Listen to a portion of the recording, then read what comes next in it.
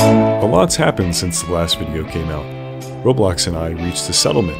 A short seller named Edwin Dorsey mentioned me in an article titled Problems at Roblox, and several law firms appear to have put out releases claiming to be investigating Roblox after their stock dropped 8% following the release of that article, which states that Roblox has engaged in litigation and intimidation to help conceal allegations of pedophilia on the platform. If you've been following me for a while, you'd know by now that I'm one of Roblox's most outspoken critics. I joined in 2008, 14 years ago, and over these 14 years I've seen time and time again children being exploited by pedophiles using Roblox and the moderators not doing anything about it. I've talked to victims, I've talked to predators, I've even talked to former moderators, all of whom have given me a very clear picture of just how serious the problems at Roblox really are. Rather than reaching out and asking me for help on how to deal with this, Roblox seems to have found it more convenient to file a lawsuit against me. In it, they allege that after being permanently banned from the platform, I continue to make new accounts and access their servers, which they refer to as hacking. They claim that they've spent over $100,000 trying to ban me from Roblox. That's pretty extraordinary, considering just last year, only a few months before they filed this lawsuit, they approved my application for the developer exchange and paid me over $2,000 for the Robux I earned developing a game on their platform called Runker51. They didn't just stop at accusations of hacking though.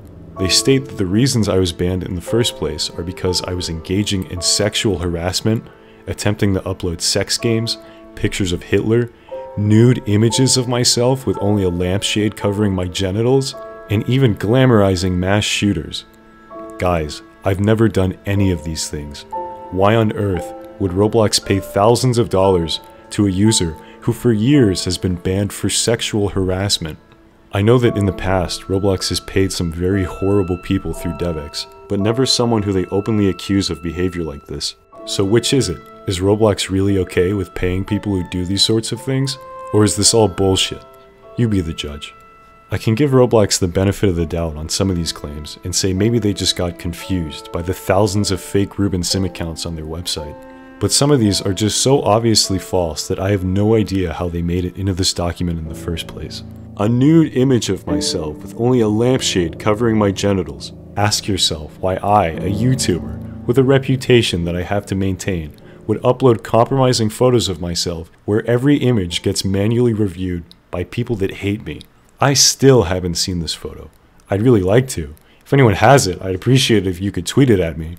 So far, the only nudes I've seen are from Roblox's own employees posing naked in Death Valley. I mean, sure, not everything here is false. They also accuse me of engaging in sexual conversation. Some of the scenes in the voice chat videos could surely be interpreted as sexual conversation. Yo, you come here often? Yeah, I come here often. I'm coming right now. But from what I understand, I was talking with other adults when I said these things. At the time this was recorded, voice chat was only given to Roblox's top earning developers, most of which, if not all of them, I assume, are over 18. I was also under the impression that this type of speech was allowed. They released a blog post around this time called The Future of Communication in the Metaverse that reads, "Virtual communication should be governed by the same restraint we exercise in the real world. Context is critical here. In reality, you may be less filtered in a private conversation with your friend than a group conversation at a public venue such as a restaurant. The same will hold true on Roblox. To me, that says swearing and sex jokes are allowed as long as the context is appropriate. Apparently, I was wrong about that. I don't think a mistake like that warrants a fucking lawsuit, though." They even brought up the accounts Cock Assassin and 69dev69. Yes, these are real accounts that I created. But here's the thing. I did this when I was a minor. I'm 25 now. This was 9 years ago. God forbid a 15-year-old makes a 69 joke on Roblox, or the admins upload audios that are just titled rape. I was pretty shocked that they would bring up rule violations from that far back, and it's definitely something you guys should consider as you keep using Roblox. It's not beneath them to pull up infractions from your childhood if they ever decide to bring legal action against you. What I found most disturbing about this lawsuit is that all of the money they spent on this, all of the time and resources that went into suing me, could have been used against real predators on this platform, like Mr. Obvious or Dr. Rofatnik. And I don't mean to deflect from the things I've actually done. I understand it was wrong to create accounts like 69dev69, But if Roblox is really interested in keeping their platform safe and civil, they should have prioritized dealing with more serious issues. The developer of Roplanes 3 allegedly confessed to being on the sex offender registry for crimes against a minor. He has a Discord server linked directly on the Roblox website, and when I joined it, there was a channel dedicated to NSFW content that was filled with Roblox and furry porn. I contacted him directly asking about this, and he told me the screenshot was fake. Then he told me that the porn was all posted ironically, and that it was all just a big joke. He also told me he believes people 13 or 14 have a developed enough mind to consent to things they want, and that it's wrong for society to think that minors are still underdeveloped, helpless kids. When I told him I had message links for what he says in the screenshot, he stopped responding. Imagine if this person worked at a public school, or a summer camp, or a child care center. Would you trust him with your kids? Fuck no. Why does Roblox trust him on their website? Mr. Obvious, a Roblox celebrity and winner of a Bloxy Award, was Me Too'd by children in 2017, and his account remained up for another 4 years. This guy sent videos of himself masturbating to kids, and for years after he was exposed, he continued the exact same behavior. If Roblox cared as much about Mr. Obvious as they do about me, they should have given his information to the police. The same year Mr. Obvious was exposed, Notagame, a Roblox administrator, was alleged to have been sexting a 14-year-old boy. A user on Vermilion.net writes, "This story is 100% true. I don't know how this person found these screenshots or how he learned about it, but it is true. Notagame asked my friend for nudes, and my friend told him he was 14. They then exchanged nudes and started sexting. My friend deleted his messages as well as his nudes because he was ashamed. A certain HR, who shall also remain nameless, sent these leaked screenshots to Roblox, which then resulted in him being fired. After news of this broke, he was stripped of his administrator badge and his account was deleted. Not long after, he was unbanned and was active as recently as December. Developers being predators is one thing, but when accusations like this are coming out against Roblox's own employees, they should definitely be paying more attention. Granted, it's entirely possible someone could fake messages like this. However, I've been sent a folder with over 50 different screenshots, allegedly of this administrator being inappropriate with children.